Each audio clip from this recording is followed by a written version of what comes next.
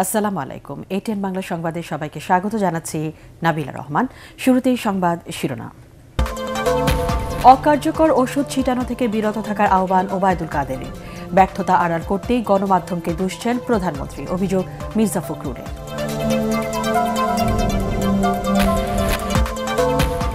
ঈদ যাত্রার প্রথম দিনেই ট্রেনের শিডিউল বিপর্যয়, ভোগান্তিতে যাত্রীরা।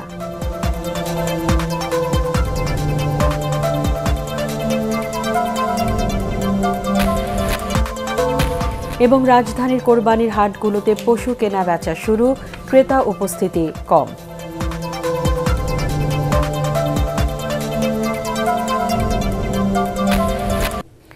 এডিস মশা নিধনে লোক দেখানো অকার্যকর ওষুধ ছিটানো থেকে বিরত থাকতে ঢাকার 2 সিটি কর্পোরেশনের মেয়রদের প্রতি আহ্বান জানিয়েছেন আওয়ামী লীগ সাধারণ সম্পাদক ওবায়দুল কাদের। রাজধানীর মিরপুরে মাজার রোডে মশা নিধনে পরিষ্কার পরিচ্ছন্নতা অভিযানের উদ্বোধনী অনুষ্ঠানে তিনি এই আহ্বান জানান। আগামী 4 দিনের মধ্যে দেশে এডিস মশা নিধনের কার্যকর ওষুধ নিয়ে আসা হবে বলেও জানান তিনি। আপেল মাহমুদের রিপোর্ট। রাজধানীতে ডেঙ্গু জ্বরের এডিস মশা নিধনে নগরবাসীকে সচেতন করতে পরিষ্কার পরিচ্ছন্নতা অভিযানে অংশ নেন আওয়ামী লীগ সাধারণ সম্পাদক ওবায়দুল কাদের। এ সময় ডেঙ্গু মোকাবেলায় সারা দেশে এডিস মশা নির্মূল না হওয়া পর্যন্ত সব ধরনের অভিযান অব্যাহত রাখার ঘোষণা দেন তিনি। মশক নিধনের নামে প্রতারণামূলক কর্মসূচি পালন থেকে বিরত থাকতে সিটি কর্পোরেশন মেয়রদের প্রতি অনুরোধ জানান আওয়ামী লীগের এ নেতা। সত্যিকার অর্থে মশক নিধন হবে, মানুষ আর সেই ঔষধ চায়। আমরা লোক দেখানো কর্মসূচি জনগণকে দিতে চাই না। 2-4 দিনের মধ্যে মশক নিধনের কার্যকর ঔষধ ঢাকায় আমরা পাবো। এদিকে বনানী বিদ্যানিকেতনে ডেঙ্গু বিরোধী সচেতনতামূলক কার্যক্রমে ডেঙ্গু নিয়ে রাজনীতি না করে সবাইকে এডিস মশা নির্মূলে কাজ করার আহ্বান জানান 14 দলের মুখপাত্র মোহাম্মদ নাসিম। আপনার স্কুল কলেজে বাসা বাড়িতে যেখানে কাজ করেন সেই জায়গায় আবর্জনা পরিষ্কার রাখবেন। এই মশা নিধন না করতে পারলে আমরা আমার সন্তানকে আমি হারাবো, আমি নিজেও মৃত্যুমুখে পতিত হব। আগামী 1 বছরের মধ্যে দেশকে ডেঙ্গু মুক্ত করতে 14 দলের পক্ষ থেকে ঢাকা মহানগরী সহ সারা দেশে এই কার্যক্রম পর্যায়ক্রমে চালানো হবে বলে জানান আওয়ামী লীগের সভাপতি মণ্ডলীর এ সদস্য। Apple Mahmud, ATN Bangla, Dhaka. Aedes মশা নিয়ন্ত্রণে চীন থেকে নতুন ওষুধ আমদানি করা হয়েছে বলে জানিয়েছেন ঢাকা উত্তর সিটি কর্পোরেশনের মেয়র আতিকুল ইসলাম। গুলশানে নগর ভবনে সংবাদ সম্মেলনে তিনি বলেন, আগামীকাল থেকে পর্যায়ক্রমে প্রতিটি ওয়ার্ডে নতুন ওষুধ দেওয়া হবে। এ সময় তিনি আরও বলেন, মশার ওষুধ কেনার সিন্ডিকেট ভেঙে ফেলা হয়েছে। এখন থেকে যে কেউ মশার ওষুধ আমদানি করতে পারবেন। নিজেদের জনবল ফগার মেশিনের ঘাটতি আছে স্বীকার করে তিনি বলেন, মশার ওষুধ ছিটানোর কার্যকারিতা যাচাইয়ে এখন থেকে কমিটিকে প্রতি মাসে রিপোর্ট দেওয়ার নির্দেশনা দেওয়া হয়েছে। ডেঙ্গু নিয়ন্ত্রণে সমন্বিত উদ্যোগের মাধ্যমে 5 বছর মেয়াদী পরিকল্পনা নেওয়া হয়েছে বলেও জানান আতিকুল ইসলাম। যে কোম্পানির ওষুধ আমি 3বার টেস্টে খারাপ পেয়েছি, আমি সেই কোম্পানির থেকেই আমি সিটি কর্পোরেশন ওষুধ কিনা হবে না। এরপরে আবার যখন ওষুধ যেটা এখন বর্তমানে দেওয়া হচ্ছে, সেই ওষুধটা টেস্টের মাধ্যমে দেখা গিয়েছে ঠিক আছে, এই ওষুধ কিন্তু মারছি, কিন্তু যে কথা বললো অধিক কার্যকারিতা করার জন্য এই টেকনিক্যাল কমিটি যে ওষুধটা রিকমেন্ড করেছে সেই ওষুধটা আমরা নিয়ে এসেছি এবং সেই ওষুধটাই আমরা এখন দেওয়া শুরু করব। ডেঙ্গু পরিস্থিতি মোকাবেলায় নিজেদের ব্যর্থতা আড়াল করতে প্রধানমন্ত্রী শেখ হাসিনা গণমাধ্যমকে দোষারোপ করছেন বলে অভিযোগ করেছেন বিএনপি মহাসচিব মির্জা ফখরুল ইসলাম আলমগীর। নয়াপল্টনে বিএনপির কেন্দ্রীয় কার্যালয়ে সাংবাদিকদের সাথে কথা আলাপকালে তিনি এই অভিযোগ করেন। এই সময় তিনি বলেন, বিচার বহির্ভূত হত্যাকাণ্ড আর পুলিশি হেফাজতে নির্যাতনের বিষয়টি অস্বীকার করে মিথ্যাচার করেছেন প্রধানমন্ত্রী। বিস্তারিত কামরুজ্জামান রাজীবের রিপোর্টে।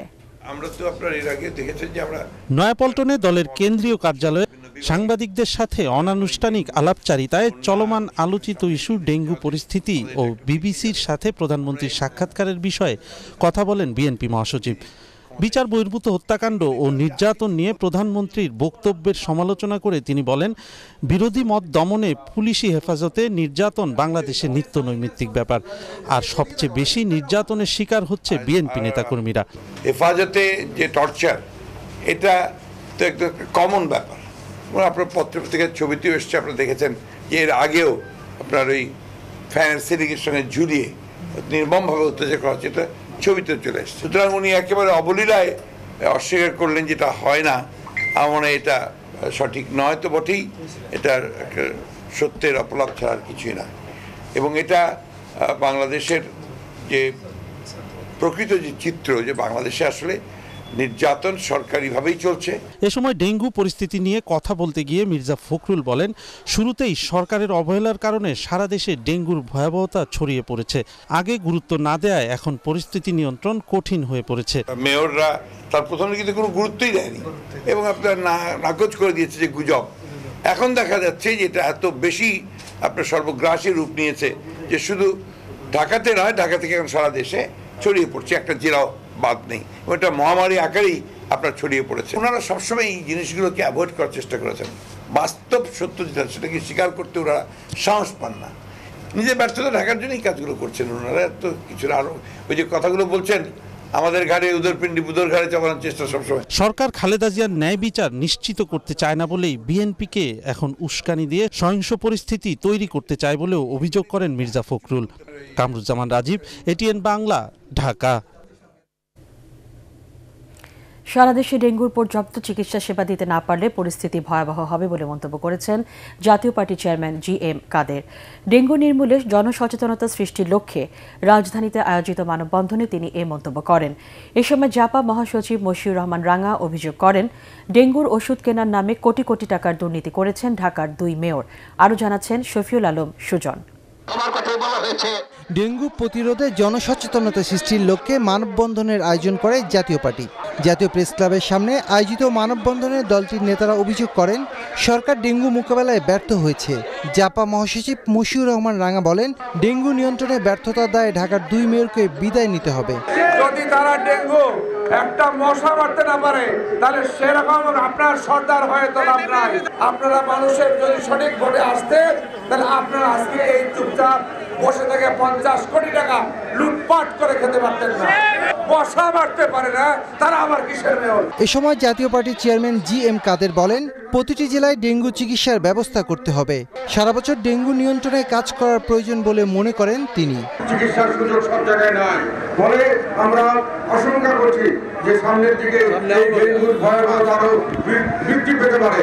সরকার সঠিক সময় সঠিক কাজটি করেন নাই, যখন যেটা দরকার ছিল সেটা করা হয় নাই। ধ্বংস করার জন্য যে ব্যবস্থা নেওয়া হয়েছে অপ্রতুল। তাদের যে বিভিন্ন জায়গায় যেখানে তারা ডিম পারে, যেখানে তারা বংশ বিস্তার করে, সেগুলো ধ্বংস করার জন্য যে ব্যবস্থা করা হয়েছে সেটা কোনো কার্যকর নয়। সাধারণ মানুষের মধ্যে যে সচেতনতা সৃষ্টি করার দরকার ছিল সেটা সঠিকভাবে করা হয় নাই। সরকারি হাসপাতালের পাশাপাশি বেসরকারি হাসপাতালকেও বিনামূল্যে ডেঙ্গুর চিকিৎসা সেবা দেওয়ার আহ্বান জানান GM কাদের। শফিউল আলম সুজন, ATN বাংলা, ঢাকা। দুর্নীতি দমন কমিশনে জিজ্ঞাসাবাদে হাজির হননি বিকল্পধারা বাংলাদেশের যুগ্ম মহাসচিব মাহি বি চৌধুরী ও তার স্ত্রী আশফা হক। সময়ের আবেদন করলে তাদের আগামী 25 আগস্ট হাজির হওয়ার চিঠি দেয় দুদক। যুক্তরাষ্ট্রে অর্থ পাচারের অভিযোগে সংসদ সদস্য মাহি বি চৌধুরী ও তার স্ত্রীর বিরুদ্ধে অনুসন্ধান শুরু করে দুদক। কমিশনের উপপরিচালক জালাল উদ্দিন অনুসন্ধান করছেন, তবে কত টাকা পাচার হয়েছে তার পরিমাণ জানায়নি দুদক।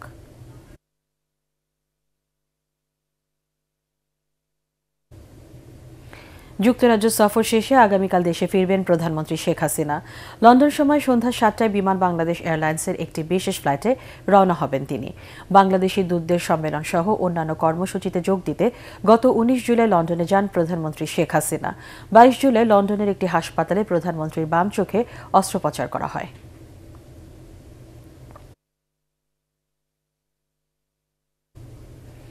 শিডিউল বিপর্যয়ে ঈদ যাত্রার প্রথম দিনেই ভোগান্তিতে পড়তে হয় রেল যাত্রীদের। তবে এদিন যাত্রীদের অতিরিক্ত ভিড় ছিল না।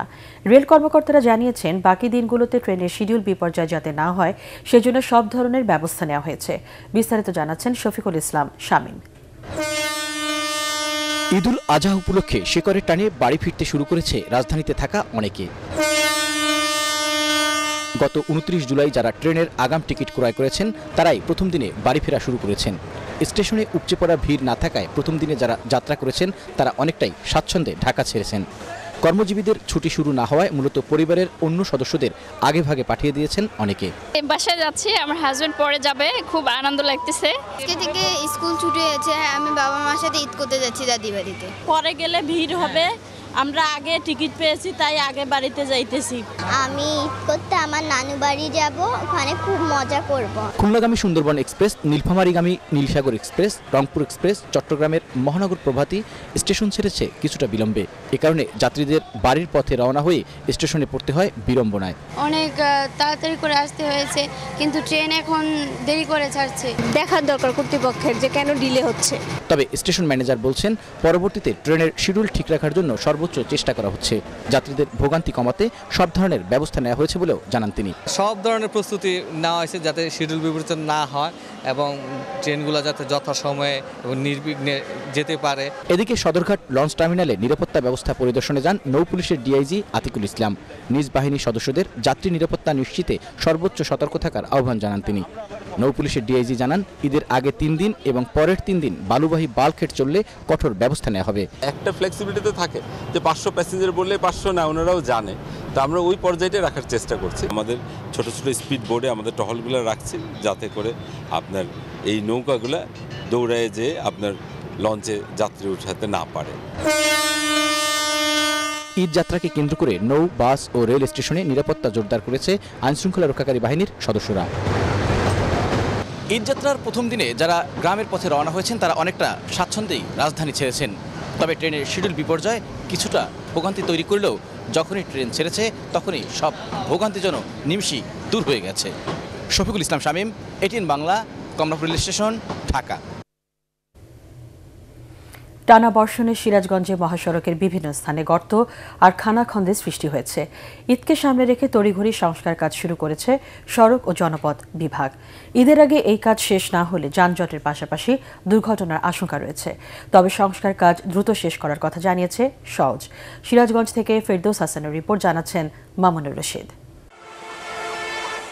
বঙ্গবন্ধু সেতু পশ্চিম সংযোগ সড়কে প্রতিদিন চলে উত্তর ও দক্ষিণবঙ্গের 22 জেলার কয়েক হাজার যানবাহন। ঈদকে সামনে রেখে এই সড়কে যানবাহনের সংখ্যা বেড়ে যায় কয়েক গুণ।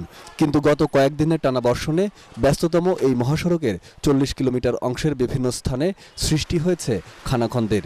ঈদের আগে সংস্কার কাজ শেষ না হলে দেখা দেবে তীব্র যানজট। এলাকাবাসীর অভিযোগ, দলীয় ঠিকাদারের মাধ্যমে কাজ করানো আর সঠিক নজরদারির অভাবে নিম্নমানের কাজ করায় টেকসই হচ্ছে না সড়কের কাজ। ঈদের আগে কাজ করলো, কিন্তু 2 মাস না যেতে আবার রাস্তা যা তার চেয়ে বেশি ভেঙে গেছে। এখন কাজ করার পরে আবার যেরকম সেরকম ভাঙা চড়ে গেছে। সেতুর থেকে হাটিকুমরুল আসতে আপনার 5 থেকে 6 ঘন্টা লাগে। মাল মেডিসিন ভালো যদি না দেয় তাহলে তো অবশ্যই জিনিস কিভাবে টিকবে। তবে ঈদে ঘরমুখ মানুষের ভোগান্তি কমাতে মহাসড়কের হাটিকুমরুল গোলচত্বর থেকে চান্দাইকোনা, শাহজাদপুর, নকলা ও বনপাড়া এলাকার ক্ষতিগ্রস্ত বিভিন্ন অংশে কোটি টাকা ব্যয়ে জরুরি সংস্কার কাজ করা হচ্ছে। কাজ করে দিচ্ছি ইটের মাধ্যমে, যাতে ওটা বসার সময় ওই জায়গাটা সমস্যা হবে না, গর্ত থাকবে না বা লেভেল থাকবে আর কি রাস্তার সারফেসটা। তো আমি আশাবাদী যে আমরা ঈদের আগে এই রিপেয়ারগুলো শেষ করতে পারবো এবং জনগণের ভোগান্তি হবে না আর কি। ভোগান্তি কমাতে সংশ্লিষ্ট কর্মকর্তাদের নিয়ে সমন্বয় সভা করে দ্রুত সংস্কারের তাগিদ দিয়েছেন রাজশাহী রেঞ্জের ডিআইজি। যানবাহন যদি নির্বিঘ্নে যেতে পারে তার জন্য আমি সমস্ত এসপিদেরকে নির্দেশনা দিচ্ছি। তো বাংলাদেশ পুলিশে যারা আছে সবাই সব জায়গায় সচেষ্ট এবং যে কোনো ধরনের অভিযোগ পেলে আমরা তার বিরুদ্ধে কঠোর ব্যবস্থা নেব। মহাসড়কে যেন কোনো ধরনের চাঁদাবাজি না হয় সে ব্যাপারেও তাগিদ দেন তিনি। Bureau report, ATN Bangla. রাজধানী কোরবানির হাটগুলোতে শুরু হয়েছে পশু বেচাকেনা। তবে ক্রেতা উপস্থিতি ছিল বেশ কম। গত বছরের তুলনায় গরুর দাম খুব একটা বাড়েনি বলে জানিয়েছে ব্যাপারীরা। আরও জানাচ্ছেন রাবে আক্তার সুবর্ণা। প্রতি বছরের মতো ঈদের 5 দিন আগে এবারও পশু বেচাকেনা শুরু হয়েছে রাজধানীর হাটগুলোতে। এবার হাটে মাঝারি গরু আমদানি হয়েছে বেশি, যার বেশিরভাগই ঢাকার বাইরে থেকে এসেছে।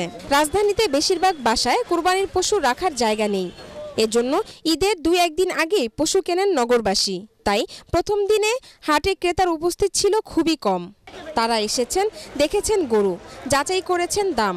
গরু দেখতেছি, গরুর দাম ছাড়তেছে না গরুওয়ালারা, যে কারণে গরু যে ক্রেতারা আছে ক্রেতারা বিভ্রান্ত হচ্ছে। যে অবস্থা দেখতেছি, এই গরু 1,45,000 হাঁকাইছে, 1,30,000 গরু এটা দাম যেগুলো ছোট গরু আগের বছর যেগুলো 70,000 ছিল ওগুলো এখন 1 লাখ চাচ্ছে, আর যেগুলা 60,000 ছিল ওগুলা 85 চাচ্ছে, তো 20-25 হাজার টাকা বেশি চাচ্ছে আর কি। এবার ঢাকায় 2 সিটিতে বসেছে 25টি পশুর হাট। দেশের বিভিন্ন স্থানে বন্যা হওয়ায় আগেভাগে গরু এনেছে খামারি ও ব্যাপারীরা। তবে বৃষ্টির কারণে কিছুটা ভোগান্তিতে পড়তে হয় ক্রেতা বিক্রেতার উভয়কেই। আইসি জামালপুর না দেনস্থানা, এর নাম রাখা আছে কাপিলা। আমাদের চাওয়া দাম 6 লাখ, এখন পর্যন্ত 3 লাখ টাকা উঠছে এই পর্যন্ত। আমরা 4-4.5 হলে বিক্রি করবো। কাস্টমার লিতেছে না, লিব 2 দিন পর, শুক্রবারের আগে কিনবো না, আমরা শুক্রবারই বেচবো। ব্যাপারে এখন হাতে আরো তো 3-4 দিন ঈদের আছে, এজন্য ওনারা একটু দামটা হাতে রেখে দিয়েছে। রাজধানীতে এবার প্রায় 3.5 লাখ কোরবানির পশুর চাহিদা আছে। ঈদের 5 দিন আগে হাট বসলে বেচাকিনা শুরু হয় 2 বা 3 দিন আগে। সেই হিসেবে ব্যাপারীরা আশা করছেন আগামী শুক্রবার থেকে পুরো দমে বেচাকিনা শুরু হবে। এজন্য দেশের বিভিন্ন প্রান্ত থেকে গরু আনছে তারা। রাবে আক্তার, সুবর্ণা, ATN বাংলা, ঢাকা। ঈদকে সামনে রেখে কোরবানির পশু প্রস্তুত রেখেছেন দেশের বিভিন্ন অঞ্চলের খামারিরা। ভারত থেকে গরু আসা বন্ধ থাকায় দেশেই অসংখ্য গরুর খামার গড়ে উঠেছে। ইনজেকশন ও ট্যাবলেট ছাড়াই সম্পূর্ণ দেশীয় ও প্রাকৃতিক পদ্ধতিতে গরু মোটা তাজা করা হচ্ছে এসব খামারে। প্রতিনিধিদের তথ্যচিত্রের ভিত্তিতে রিপোর্ট করছেন আদ্দিন সজীব। আসন্ন কোরবানির ঈদকে সামনে রেখে যশোরের 8 উপজেলায় গড়ে উঠেছে 10,000-এরও বেশি খামার, যেখানে মোটা তাজা করা হয়েছে ফ্রিজিয়ান, দেশি শঙ্কর, পাবনাজাত ও জার্সি সহ নানা জাতের গরু। এসব গরুর অধিকাংশই লক্ষাধিক টাকায় বিক্রি হবে বলে আশা করছেন খামারিরা। ভারত থেকে গরু আসা বন্ধ থাকায় দেশীয় চাহিদা পূরণের চেষ্টা করছেন বেনাপোল ও শার্শা সীমান্ত এলাকার খামারিরা। ভ্যাকসিন দিয়ে যাতে গরু মোটা তাজা করা না হয় সেজন্য কঠোর নজরদারি চলছে বলে জানান জেলা প্রাণী সম্পদ কর্মকর্তা। কোনো ইনজেকশন ওষুধ আমরা ব্যবহার করি না। মোটা তাজা করানোর জন্য কোনো ওষুধ খাইনি আমরা। এর খাওয়ান আছে যে কুড়া তা ভুসি। যশোরের চাহিদা মিটিয়েও বাইরেও কিছু গরু যাবে, কোনো সংকট এবছর যশোরে হবে না। এখনো পর্যন্ত বাজার ভালো। ইন্ডিয়ান গরু বন্ধ করে আমাদের গরুগুলো বিক্রি করার জন্য আমরা আবেদন করছি। কুমিল্লার 17 উপজেলায় গরু মোটাতাজাকরণে দিন রাত পরিশ্রম করে চলছেন প্রায় 32,000 খামারি। ঈদকে সামনে রেখে তারা বিনিয়োগ করছেন মোটা অঙ্কের অর্থ। জেলা প্রাণী সম্পদ কর্মকর্তা বলছেন, কুমিল্লা জেলার গরু দিয়েই কোরবানির স্থানীয় পশুর চাহিদা পূরণ সম্ভব। পশুর হাটগুলোই প্রয়োজনীয় সহায়তা দিতে ভেটেনারি মেডিকেল টিম থাকবে বলে জানান তিনি। আমি আহ্বান জানাবো ক্রেতা বিক্রেতা উভয়কেই যে আমাদের ভেটেনারি মেডিকেল টিমের সহযোগিতা গ্রহণ করার জন্য। দিনাজপুরে এবারের কোরবানি বাজারের অন্যতম আকর্ষণ 22 মন ওজনের ষাঁড়। এর মধ্যে মামা নামের এ ষাঁড়ের দাম উঠেছে 5 লাখ টাকা। বিক্রি হলে ঘরের দেয়াল ভেঙে ষাঁড়টিকে বের করা হবে বলে জানান এর মালিক। মামাকে খাওয়ানো হয়েছে কেবল ফলমূল, দেশীয় ঘাস, ভুসি ও শাকসবজি। গরুকে আমি 1 কেজি করে আপেল খাওয়াই, 5 আলা করে মালভোগ কলা খাওয়াই, মালটা খেলাই। আল্লাহর ওয়াস্তে কুরবানি কেউ ভালো দামে নিলে আমরা খুশি হব। টাঙ্গাইলে কোরবানির গরুর চাহিদা 55,000 হলেও সেখানকার খামারগুলোতে এর মজুদ রয়েছে 67,000। ভারতীয় গরু আমদানির সুযোগ না থাকায় এসব পশুর ন্যায্য মূল্য পাওয়ার ব্যাপারে আশাবাদী খামারিরা। Bureau report, ATN Bangla. রাষ্ট্রপতি আব্দুল হামিদের সাথে ভুটানের রাষ্ট্রদূত সেনাম টি র্যাবকে বিদায়ী সাক্ষাৎ করেছেন। বঙ্গভবনে অনুষ্ঠিত সাক্ষাৎকালে এদেশের দায়িত্ব পালনকালে সব ধরনের সহযোগিতার জন্য বাংলাদেশ সরকারকে ধন্যবাদ জানান রাষ্ট্রদূত। এ সময় দুই দেশের ঐতিহাসিক সম্পর্ক আরও শক্তিশালী হবে বলে আশা করেন রাষ্ট্রপতি।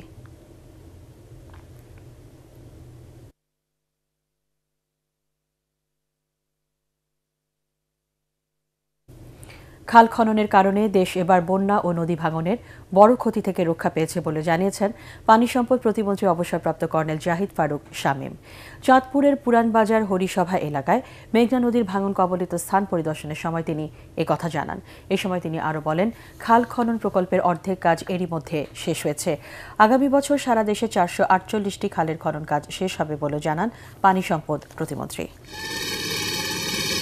আগে যেরকম করে নদী ভাঙনটা হলো পরে আমরা পানি সম্পদ মন্ত্রণালয়ে কোনো কাজ করতে পারতো না, ধীর করতে কাজ হতো। খাল খননগুলো চলমান রয়েছে দেখেই কিন্তু ক্ষতির পরিমাণটা অনেক কম হয়েছে। আমরা সকলে মিলে মোকাবেলা করতে হবে। দেশের ভয়াবহ ডেঙ্গু পরিস্থিতিতে মানুষের পাশে না দাঁড়িয়ে ক্ষমতা যাওয়ার জন্য বিএনপি নেতারা আবোল তাবোল বকছেন বলে মন্তব্য করেছেন তথ্যমন্ত্রী ডক্টর হাসান মাহমুদ। জাতীয় প্রেস ক্লাবে বঙ্গমাতা বেগম ফজিলাতুন্নেসার জন্মবার্ষিকীর অনুষ্ঠানে তিনি এ মন্তব্য করেন। পরিকল্পনা মন্ত্রী এম এ মান্নান এ সময় অন্যান্যের মধ্যে উপস্থিত ছিলেন। জাতীয় নির্বাচনের জন্য বিএনপিকে 2022 সাল পর্যন্ত অপেক্ষা করতে হবে বলে জানান তথ্যমন্ত্রী। ডেঙ্গু মোকাবেলায় সবাইকে যার যার অবস্থান থেকে ভূমিকা রাখার আহ্বান জানিয়েছেন দুর্যোগ ব্যবস্থাপনা ও ত্রাণ প্রতিমন্ত্রী ডাক্তার এনামুর রহমান। জাতীয় প্রেস ক্লাবে প্রাইভেট মেডিকেল কলেজ অ্যাসোসিয়েশন আয়োজিত ডেঙ্গু সচেতনতামূলক কার্যক্রমের উদ্বোধনী অনুষ্ঠানে তিনি এ আহ্বান জানান। Ad-din medical college, Bangladesh medical college সহ বেসরকারি মেডিকেল কলেজের শিক্ষার্থী ও শিক্ষকদের অংশগ্রহণে ডেঙ্গু সচেতনতামূলক এই অনুষ্ঠানে এডিস মশার উৎপত্তি স্থল নির্মূলে আরও সক্রিয় হওয়ার আহ্বান জানান বক্তারা। ডেঙ্গু প্রতিরোধে সবাই সচেতন হলে দ্রুত তা প্রতিরোধ করা সম্ভব বলে মন্তব্য করেছেন পল্লী উন্নয়ন ও সমবায় প্রতিমন্ত্রী স্বপন ভট্টাচার্য। দুপুরে যশোর জেলা পরিষদ মিলনায়তনে দরিদ্র ও মেধাবী শিক্ষার্থীদের বৃত্তি প্রদান অনুষ্ঠানে তিনি এ মন্তব্য করেন। আগামী 10 থেকে 15 দিনের মধ্যে ডেঙ্গু প্রতিরোধে ওষুধ চলে আসবে বলেও জানান স্বপন ভট্টাচার্য। যশোরের জেলা প্রশাসক শফিউল আরিফ, যশোর জেলা পরিষদের চেয়ারম্যান সাইফুজ্জামান পিকুল এ সময় উপস্থিত ছিলেন। কাজ শেষের আগেই ঝিনাইদহের ধোপা ঘাটায় ভেঙে পড়েছে নবগঙ্গা নদীর উপর নির্মাণাধীন ব্রিজ। এলাকাবাসীর অভিযোগ, নিম্নমানের সরঞ্জাম ও নির্মাণে ত্রুটি থাকায় ভেঙে পড়েছে ব্রিজের দুটি বড় গার্ডার। তবে ব্রিজের ভাঙা অংশের ভিডিও ধারণ করতে গেলে বাধার মুখে পড়েন সাংবাদিকরা। ঝিনাইদহ থেকে নিজাম জোয়ারদার বাবলুর রিপোর্ট, জানাচ্ছেন মাহবুব কবির চপল। গত বছরের শুরুতে ঝিনাইদহের ধোপাহাটা এলাকার নবগঙ্গা নদীর উপর ব্রিজের নির্মাণ কাজ শুরু করে মনিকা লিমিটেড নামের একটি ঠিকাদারি প্রতিষ্ঠান। 100 মিটার দৈর্ঘ্যের ব্রিজের দুপাশে গার্ডার বসানোর কাজ চলছিল। এমন অবস্থায় 100 ফুটের দুটি গার্ডার ভেঙে পড়ে। জায়গার অর্থায়নে ব্রিজটির নির্মাণ খরচ দেখানো হচ্ছে 155 কোটি টাকা, কিন্তু নির্মাণের সময় ভেঙে পড়ে বড় দুটি গার্ডার। তাহলে টাকা যাচ্ছে কোথায়, প্রশ্ন এলাকাবাসীর। নতুন ব্রিজ তৈরি করছে, এখনই ভেঙে যাচ্ছে, এর পরবর্তীতে কি হবে? শুরুর থেকে অনিয়মভাবে চলছে, ভালো করে তদন্ত করে জানে ব্রিজের কাজটা করে। স্থানীয়রা জানান, এর আগেও নির্মাণাধীন ব্রিজটির দুটি পিলার ভেঙে পড়েছিল, তারপরও সতর্ক হয়নি ঠিকাদারি প্রতিষ্ঠান। এটা কথা যে ধাক্কা লেগে ভেঙে গেছে আরেকটা পিলারে, কিন্তু এই ব্রিজের পিলার হচ্ছে এর আগে 2 বার ভেঙেছে। তবে নির্মাণের সময় এমন ঘটনাকে অস্বাভাবিক নয় বলে দাবি করছেন প্রকল্প ম্যানেজার। এটা ম্যাটার অফ মিলিমিটার, একটু মিলিমিটারের এদিক ওদিক হয়ে গেলেই স্লিপ করে। খালি চোখে তো সবকিছু বোঝা যায় না। এটা আমরা প্রতিটা স্টেপে গুণগত মান টেস্ট করি এবং আমাদের কোয়ালিটির সাথে আমরা কখনো কম্প্রোমাইজ করি না। ব্রিজের ভিডিও ধারণ করতে গেলে বাধার সৃষ্টি করে ঠিকাদারি প্রতিষ্ঠানের লোকজন। তবে এর দায়ভার নিতে চায় না সড়ক ও জনপথ বিভাগ। এটা আমরা করছি না, এটা নিজস্ব একটা প্রকল্প আছে আমাদের হেড অফিস থেকে। সেই প্রকল্প থেকে হচ্ছে, এটা হচ্ছে West bridge Bangladesh improvement project. এর সাথে আমরা কোনো সম্পৃক্ততা নাই। নিম্নমানের কাজ বন্ধ করে সুষ্ঠুভাবে ব্রিজের কাজ সম্পন্ন করতে সংশ্লিষ্ট কর্তৃপক্ষের নজরদারির প্রত্যাশা করছেন এলাকাবাসী। Bureau report, ATN Bangla. ঈদের আগে বকেয়া বেতন ভাতা ও বোনাস পরিশোধ না করলে কঠোর কর্মসূচি দেওয়ার হুঁশিয়ারি দিয়েছেন পিপলস লিজিং অ্যান্ড ফাইন্যান্সিং সার্ভিসের কর্মকর্তারা। সকালে জাতীয় প্রেস ক্লাবের সামনে অনুষ্ঠিত মানববন্ধনে তারা এই হুঁশিয়ারি উচ্চারণ করেন। এ সময় তারা দাবি করেন, সরকারের সঠিক নজরদারি নেই বলে পিপলস লিজিংয়ের কর্মচারীদের বেতন ভাতা পরিশোধ না করেও পার পেয়ে যাচ্ছেন মালিকপক্ষ। ঢাকা জেলা পরিষদের উদ্যোগে প্রশিক্ষণপ্রাপ্ত মহিলাদের মধ্যে নতুন সেলাই মেশিন বিতরণ করা হয়েছে। রাজধানী যাত্রাবাড়ির মীর কাজিলবাগে আয়োজিত অনুষ্ঠানে সংসদ সদস্য সৈয়দ আবু হোসেন বাবলা, ঢাকা জেলা পরিষদের সদস্য কাজী ইব্রাহিম খলিল মারুফ, উপ পুলিশ কমিশনার ইব্রাহিম খান উপস্থিত ছিলেন। বাংলাদেশ ক্রিকেট দলের কোচ হতে সাক্ষাৎকার দিয়েছেন দক্ষিণ আফ্রিকার সাবেক কোচ রাসেল ডোমিঙ্গো। বিসিবি সভাপতি নাজমুল হাসান পাপনের বেক্সিমকো কার্যালয়ে সাক্ষাৎকার দেন তিনি। বিসিবির কয়েকজন পরিচালক ছাড়াও প্রধান নির্বাহী কর্মকর্তা নিজামুদ্দিন চৌধুরী সুজন এ সময় উপস্থিত ছিলেন। 2012 সালের ডিসেম্বর থেকে 2017 সালের আগস্ট পর্যন্ত দক্ষিণ আফ্রিকা দলের কোচ ছিলেন রাসেল ডোমিঙ্গো। পরে বিসিবির মিডিয়া কমিটির চেয়ারম্যান জালাল ইউনুস জানান, ডোমিঙ্গোর সাথে কথা বলে তারা সন্তুষ্ট, তবে কোচ হওয়ার তালিকায় আছে আরও দুজনের নাম। তাদের সাক্ষাৎকার শেষে কোচ চূড়ান্ত করা হবে। পাকিস্তান ক্রিকেট দলের কোচিং স্টাফদের চুক্তির মেয়াদ না বাড়ানোর ঘোষণা দিয়েছে পিসিবি। শুক্রবার বোর্ডের ক্রিকেট কমিটির পক্ষে ওয়াসিম খান, ওয়াসিম আকরাম, মিসবাউল হক এবং উরুজ মমতাজ এক বৈঠকে বসেন। সেখানে নেওয়া সিদ্ধান্ত তারা পিসিবি চেয়ারম্যান এহসান মানিকে জানান। এরই প্রেক্ষিতে এহসান মানি বলেন, সবার সম্মিলিত মতামতে আগামীতে পাকিস্তানের জন্য নতুন নেতৃত্ব বাছাইয়ের সিদ্ধান্ত হয়েছে। এর আগে 2016 সালে নিয়োগ পাওয়া coach Mickey Arthur, bowling coach আজহার মেহমুদ এবং 2014 থেকে ব্যাটিং কোচ হিসেবে কাজ করা গ্রান্ট ফ্লাওয়ারের সাথে সম্পর্ক শেষ করল পিসিবি। প্রভিডেন্স 7 উইকেটে হারিয়ে 3 ম্যাচ টি-20 সিরিজে ওয়েস্ট ইন্ডিজকে হোয়াইট ওয়াশ করেছে ভারত। টস হেরে তৃতীয় ও শেষ টি-20তে ব্যাটিংয়ে আমন্ত্রিত ক্যারিবীয়রা দীপক চাহারের বোলিং তোপে শুরুতেই চাপে পড়ে। কায়রন পোলার্ড 45 বলে 58 রান করে প্রতিরোধ করার চেষ্টা করেন। তাকে সঙ্গ দেন 20 বলে অপরাজিত 32 রান করা রহমান পাওয়েল। এতে 6 উইকেটে 146 রান তোলে স্বাগতিকরা। চাহার 4 রানে নেন 3 উইকেট। জবাবে ঋষভ পাল্ট ও বিরাট কোহলির জোড়া 50-তে 5 বল বাকি থাকতেই 3 উইকেট হারিয়ে জয় তুলে নেয় ভারত।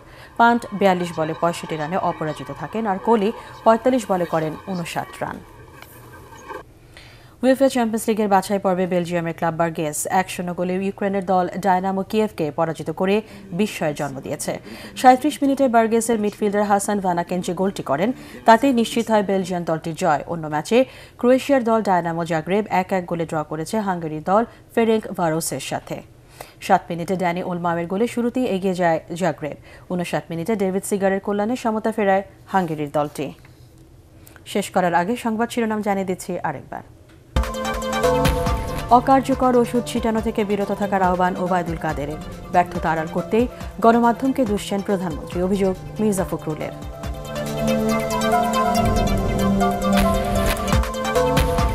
ঈদ যাত্রার প্রথম দিনেই ট্রেনের শিডিউল বিপর্যয়, ভোগান্তিতে যাত্রীরা।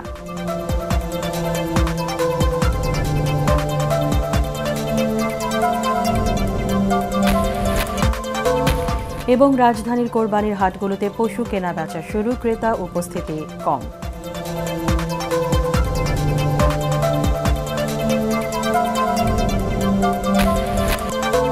পরবর্তী সংবাদ দেখার আমন্ত্রণ জানিয়ে এখনকার মতো শেষ করছি। ATN বাংলা সংবাদ ইউটিউবে দেখতে ব্রাউজ করুন, youtube/ATN Bangla News।